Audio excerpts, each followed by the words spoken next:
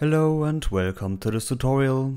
In this tutorial I want to show you how you can create a Fues Box system so that you can see the lights are all turned on in the house, and when you go to the Fues Box you can deactivate all the energy in the house, switch it back on, and of course you can switch around the light itself like that.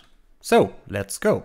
So first of all, I prepared a few things for this. We have these sound waves here, the big click and the normal click. We have this texture here for the fuse and the material. And we have the light switch that's just a static mesh. So what I want to do is we have to create these blueprint classes here. This is a blueprint class actor. So this is the blueprint lamp. So we have a static mesh, just a lamp with a spotlight under it. You can play around what works best for you. Then we have the static mesh that I showed you before, so it's just a switch. And we have a box collision with a switch that triggers the switch. So when we place these lamp in the world, and you go to the details tab here, you can just take the switch, put it to the wall here, for example, and then you can just use it. Yeah, pretty simple.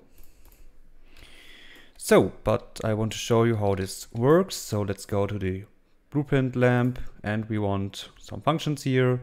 So first of all, we need two variables. So the variable on and just the energy.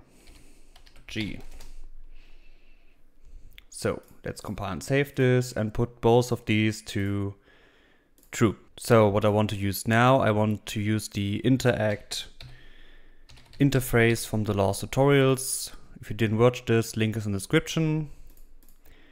So then we can call the interact function here. The first question will be with a branch, this is for the energy, so has the lamp energy, of course. Then I want to create two functions here, so the switch on function and of course the switch off function. Both of these are very similar to each other, so we just need the static mesh, so the lamp, and we need the light itself. And what I want to do is I want to set the material so that we can play around with the material right here. So we have just plastic material and then with a light. So of course, when we want to switch it on, we take these material, put it right here. And as you can see, it's the first element. So put this to 1. And the second thing is I want to set the intensity of the light itself when we want to switch it on, in my case to 10,000, and then we set the boolean to true. And the good part is we can just copy and paste this for the switch off function, of course. And we just have to change this here to false, this to 0. And here we just choose the normal material.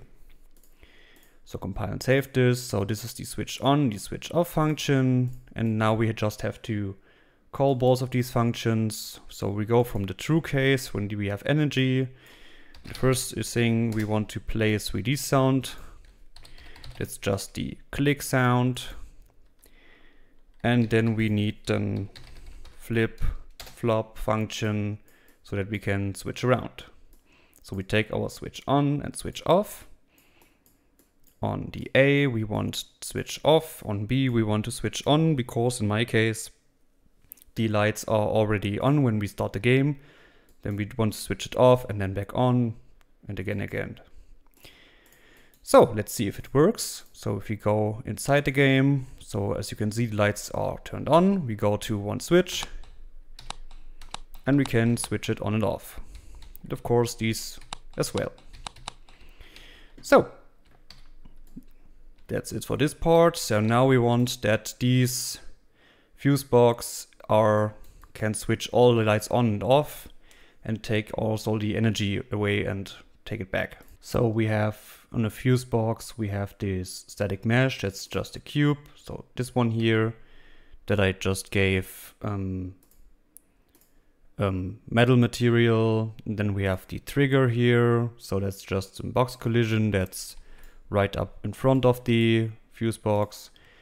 And we have a plan, so you can use this. This is just the fuse sign here that you can see. And then we have the radius, pretty big, where we can play around how much radius the fuse box has. So in this case, as you can see, it is for the whole house. So in this case also, you put the fuse box inside the world, and then you can play around with the radius. So okay, you can, as you can see, move around the whole radius. And if you have to do the radius as well, you can see works pretty good. So, and we use this to see what's inside this radius, so which electricity components are inside this.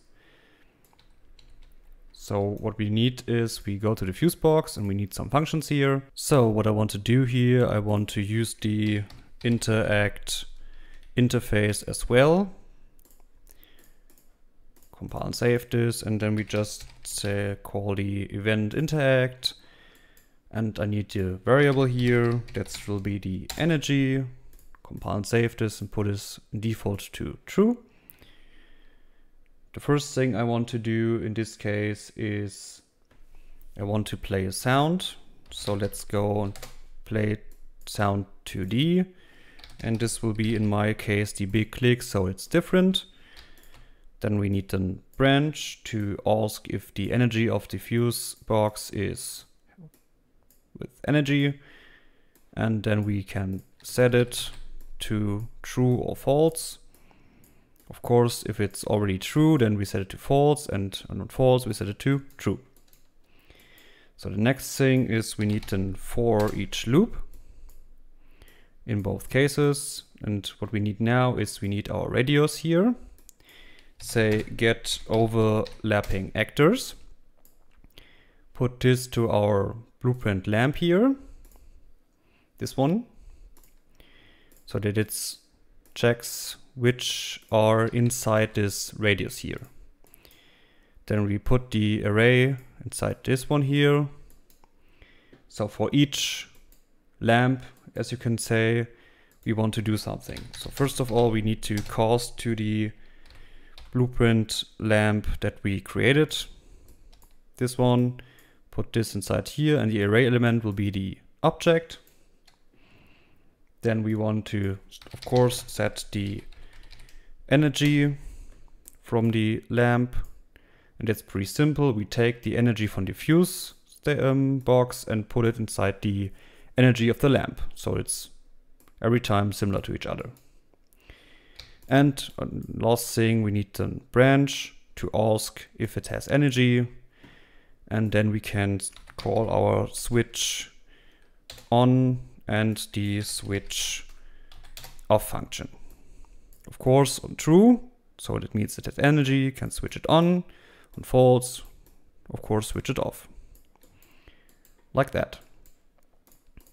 Great. So now play the sound, checks if the fuse has energy, checks which lamps are in the radius of this fuse box, and then switch on the energy or switch it off, depending on which state is it, and switch on and off the lamps. So, and the last thing, very important, be sure that you set the radius, that's a sphere collision. Be sure that you set the collision to custom. Can character step on it? No. And be sure that the pawn is ignoring, otherwise it didn't work with the interact interface, because you would always trigger the fuse box. So be sure to do that. And, oh, yeah, sorry, energy with this one, yeah. Sorry, it's not my main language. So let's see if it works. So as you can see, all lights are on. And now everything is switched off. Switched on again. And of course, if we switch it off, we can't even trigger the lights inside here. Great. So I hope you enjoyed the tutorial. If you have any questions, please let me know. And yeah, goodbye.